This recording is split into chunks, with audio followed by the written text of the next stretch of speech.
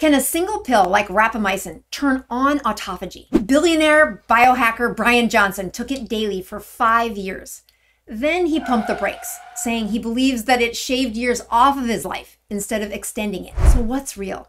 Let's investigate 3 supplements with the biggest promise to boost longevity and kickstart autophagy. Here's the elevator pitch for autophagy. It's that cellular cleanup process where your body hunts down and destroys those weak or zombie cells and recycles the old damaged proteins. Autophagy surges when your metabolism gets a workout, usually by fasting. The longevity community seeks autophagy like it's the fountain of youth.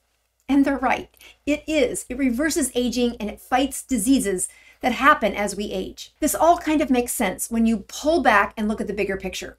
All aging diseases attack your metabolism. And the antidote to a pathetic metabolism is to rev it, stress it back into shape. The most common culprit linking all these diseases is a body drowning in too much insulin. Type 2 diabetes gets crowned the king of metabolic diseases with decades of too much insulin. But high insulin also causes heart disease, Alzheimer's, cancer, even dying of influenza is magnified with high insulin. You want a life without these problems? Find autophagy over and over and over again. A few drugs claim to kickstart autophagy, and the best known one is Metformin. I prescribe this drug for my diabetics who need help controlling their blood sugar. If a patient's fasting blood sugar soars north of 100, Metformin steps in if diet can't control it. It's cheap, safe, and millions of people use this prescription. The truth about Metformin is it works by slightly crippling the power inside the mitochondria. This depleted energy activates AMPK. AMPK is the master sensor of energy found inside your cell. And depending on the amount of energy fueling the cell, AMPK can either command the cell to grow when there's abundant energy around, or it can recycle resources when there's a scarcity of fuel. In fact, fasting, exercise, and metformin all drain energy from the body and therefore trigger that AMPK to do what it does when energy is low. That's recycle or autophagy. When AMPK is sensing a bunch of abundant energy, it tells the cells to grow by way of mTOR. Now, mTOR signals the cell to divide and grow.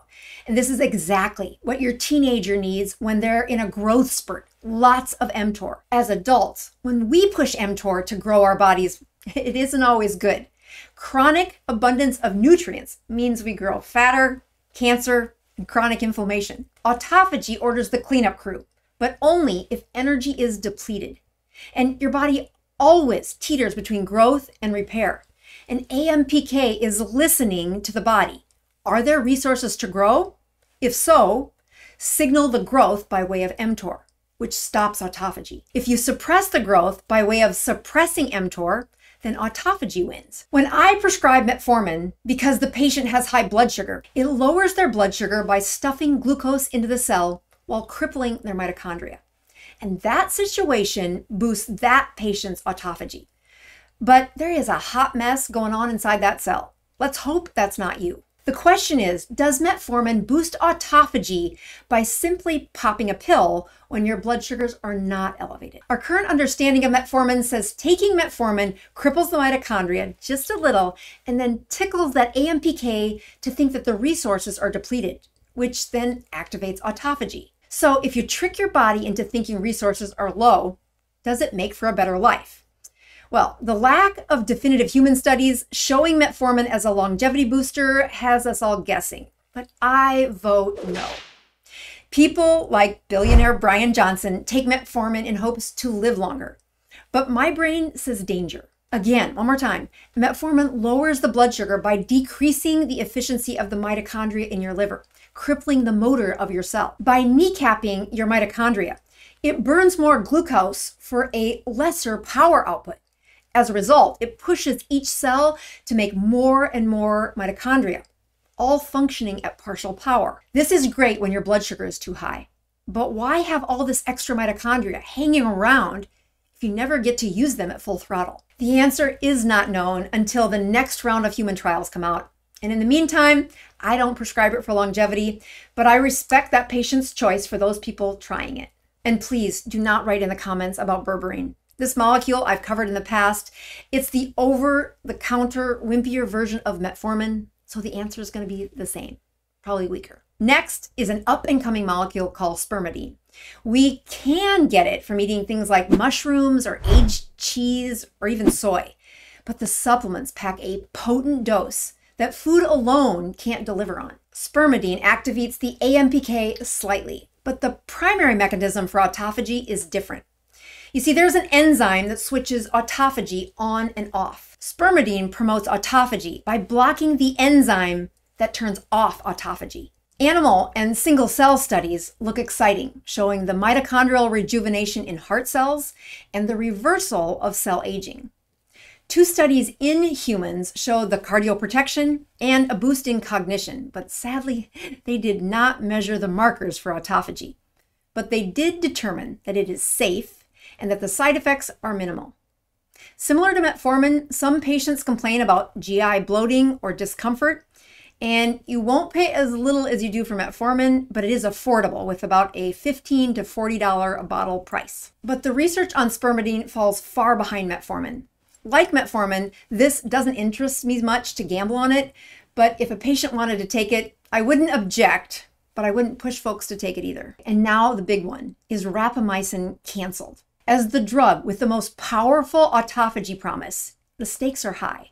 Rapamycin started out as an antifungal drug many years ago, and nowadays doctors prescribe it specifically for some types of cancer or in organ transplant patients. Rapamycin works directly on mTOR. Yeah, it leaves out AMPK. Let's go back to our teeter-totter. mTOR signals your cells to divide and grow, like that rapidly growing teenager. After transplanting somebody else's kidney or liver into your body, the fastest way to die is when your body's immune system attacks that organ and grows tissue in and around that transplanted organ. Rapamycin suppresses that. It stops the growth. This is autophagy. Rapamycin skips that AMPK altogether and drops an anvil on the mTOR, stopping it completely. Those organ transplant patients, when we dose the rapamycin too high, their gums bleed. Yeah, the tissue in their mouth that is supposed to divide every day and keep the teeth in their head, the growth is suppressed by that rapamycin so much that the skin in their mouth gets holes in it and they bleed. So then we decrease the dose a little. The controversy hangs on the side effects and if it actually makes your life shorter. Our superstar billionaire Brian Johnson takes metformin every day, but calls rapamycin poison. He noticed that his heart rate and other biomarkers worsened when taking rapamycin, and he has a staff of people studying himself and what's happening to him. Some of his side effects were previously unheard of in the history of studying rapamycin, and it's likely that the drug interacted with the 100 other supplements he takes. But what about you? Are the side effects too much of a risk? Peter Attia, someone I do respect, takes it. He uses the side effects of bleeding gum ulcers to know when he might be dosing it too high. Yeah, this tells me that we are messing around with a potent pharmaceutical. This list highlights the most common side effects, but importantly, side effects are seen in cancer and organ transplant patients. That's where we have the most data. And this is usually combined with other immunosuppressants. So the longevity dose side effects are minimal by comparison, but the jury continues to deliberate. Unlike those other 2 drugs, this one is not as easy to get. It costs between $500 and $600 a month, and good luck getting your doctor to write it for longevity. Just like the other 2 on this list, we can't prove that rapamycin prolongs human life, and I am really careful not to use single-cell studies in a lab to recommend something to my patients. You have a gut that is 30 feet long, filled with a biochemical obstacle course of rapidly dividing cells with like 100 trillion referees. And this drug is about to suppress all that. I'd be careful. I don't love taking pills for autophagy. Experimenting suits biohackers who do their research and know what they're doing. But just because Brian Johnson or Peter Attia take a drug doesn't mean that you should.